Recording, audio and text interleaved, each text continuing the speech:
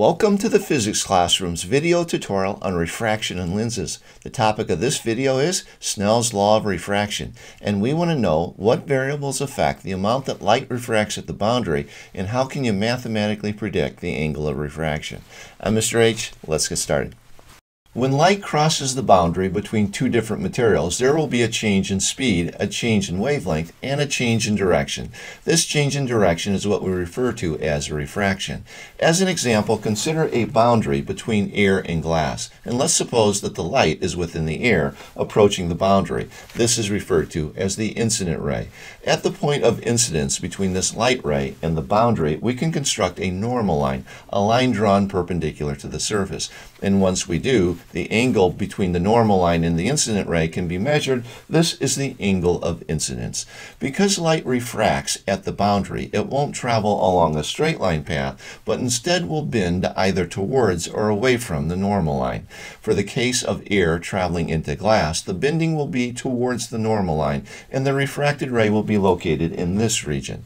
The angle measured between the normal line and the refracted ray is known as the angle of refraction. Because light is bent at the boundary, the angle of refraction will not be equal to the angle of incidence, and the more refraction that takes place, the greater the difference between the angle of refraction and the angle of incidence. The amount of refraction that occurs at the boundary depends upon two variables, the angle of incidence and the materials located on opposite sides of the boundary. When light approaches the boundary while traveling along the normal line, the angle of incidence is 0 degrees and there is no refraction whatsoever. But as the angles of incidence are increased from 0 degrees to larger and larger values, the amount of refraction increases dramatically. The amount of refraction also depends upon the materials on opposite sides of the boundary. Here we see light passing from air into water, into glass, and into diamond. The angle of incidence is 45 degrees in each of these three situations, and the index of refraction of the starting material, air, is 1.00 in each of the three situations. What's different about these three cases is the index of refraction of the material into which light is passing. In the case of light passing from air into water, the incident ray will bend, and the light will be located 13 degrees closer to the normal line than the incident ray was, making the angle of refraction 32 degrees. But when light passes from air into glass, the amount of refraction is 17 degrees, placing the angle of refraction at 28 degrees. And in the case of light passing from air into diamond, the amount of refraction is 28 degrees, making the angle of refraction 17 degrees. This data provides evidence to support the claim that the amount of refraction that takes place at the boundary depends upon the difference in the index of refraction of the two materials. A common physics lab involves the use of a hemi-cylindrical dish of water. Laser light is directed towards the midpoint of the flat side of that dish of water. The light refracts towards the normal line and enters into the water. It exits the curved side while traveling along the normal line at that surface and does not undergo refraction. The angle of incidence in the air and the angle of refraction in the glass can be measured, and a data set can be collected that would look something like this. The experiment is then often repeated, but without the dish of water. Instead, the water is replaced with a hemi-cylindrical disc of lucite glass. If the data for both of these experiments is plotted as the angle of incidence versus the angle of refraction, we would observe that the line is relatively straight for the smaller angles of incidence, but then begins to curve more and more for larger and larger angles of incidence. But if the sine of the angle of incidence versus the sine of the angle of refraction is plotted for both of these experiments, we get straight lines. The slope of the line can be computed. It comes out to be about 1.33 for the air to water boundary and about 1.50 for the air to glass boundary. The y-intercept is 0 in both of these situations. We can use y equal mx plus b to write an equation for the lines on these graphs. For air to water, the equation would be sine of the angle in air is equal to 1.33 times the sine of the angle in water. And for the air to glass boundary, the equation would be the sine of the angle in air is equal to about 1.50 times the sine of the angle in glass.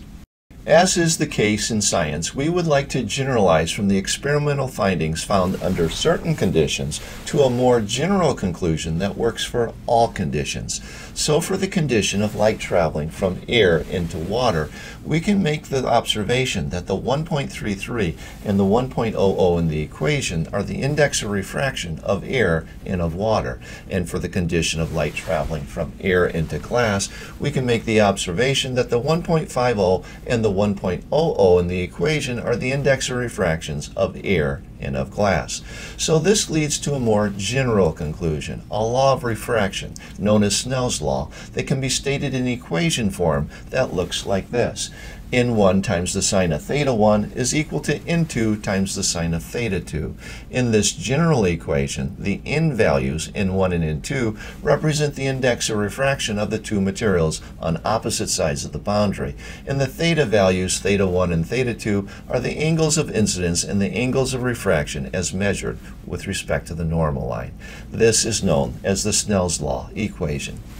In a typical physics course, the Snell's law equation is often used to solve physics word problems in which you must predict the angle of refraction.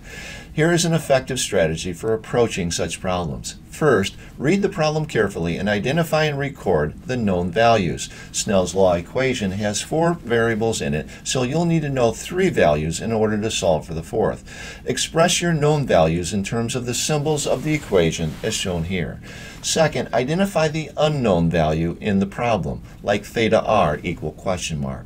Third, construct a diagram in order to help visualize the situation. A ray diagram works fine.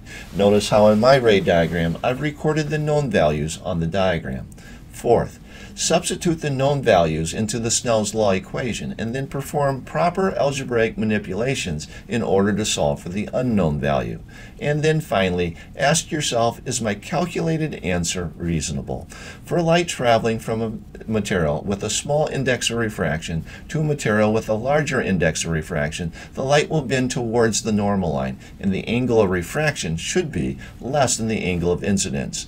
The opposite is true for light traveling from a material with a large index of refraction to a material with a small index of refraction. Use this understanding to check if your answer is reasonable. This is the first of 2 example problems in which I show how to use that 5-step strategy to solve a physics word problem. I begin by reading the problem carefully and identify the known values. I know the angle in the air, and I know the index of refraction of the 2 materials. I record these in terms of the symbols of my Snell's law equation. I'm looking to calculate the angle of refraction, that is the angle in the glass. Here's my physical picture of the situation. You'll notice how I've recorded my known values on the diagram. Now what I'm going to do is substitute these known values into the Snell's law equation. Here's the substitutions, and then I'm going to perform the algebra in order to solve for the angle in the glass. Here's where it could get difficult for many. I'm going to begin by evaluating the left side of my equation using my calculator. Make sure your angle mode is set to degrees on your calculator. When I evaluate my left side, I get this. Notice I'm not going to round any numbers until I get to my final calculation. The next step is to divide both sides of the equation by 1.52. Once I do that, I know that whatever the angle in glass is, its sine value is 0.5506553. So to solve for the angle in glass, I'm going to use the inverse sine function. That's usually 2 buttons on your calculator, the second button and the sine button, but it can vary per calculator. The angle in glass is the inverse sine of the 0.5506 blah blah blah. Now using my calculator, I can find out that the angle in glass is about 33 degrees. This is reasonable because 33 degrees is less than the angle of refraction of 39 degrees. That's what I expect for light traveling from a material with a small n to a material with a large n value. In my second example, light is in glass and heading towards air. I begin by recording what I know. I know the angle in glass, I know the index of refraction of glass, and the index of refraction of air is 1.00. I'm looking to calculate the angle in the air. I'm going to complete my diagram by drawing the refracted ray. Since glass is more dense than air, the refracted ray will be further from the normal line than the incident ray is. A reasonable answer for the angle in the air will be one that is greater than the 18 degrees, the angle in the glass. Now I'm going to substitute known values into the Snell's law equation, and I'm going to evaluate the left side of my equation with my calculator, and I'm going to divide both sides of the equation by 1.00. Now I'm looking for the angle in air that has an sign value of 0.4687058. So I take the inverse sine of this value, and on my calculator the value is 28 degrees. That's reasonable since 28 degrees is greater than 18 degrees, which is what I expect for light going from a material with a large N to a material with a small n. It's at this time in every video that I like to help you out with an action plan, a series of next steps for making the learning stick. But before I help you out, could you help us out by giving us a like, subscribing to the channel, or leaving a question or comment in the comment section below. Now for your action plan. Here are 3 resources that you'll find on our website, and I've left links to each in the description section of this video. You have a Minds on Physics mission where you make measurements and perform calculations. You have a highly recommended calculator pad section where there's problems to practice using Snell's law, and finally there's a couple of pages in our tutorial section for brushing up on the topic. Whatever you do, I wish you the best of luck. I'm Mr. H, and I thank you for watching.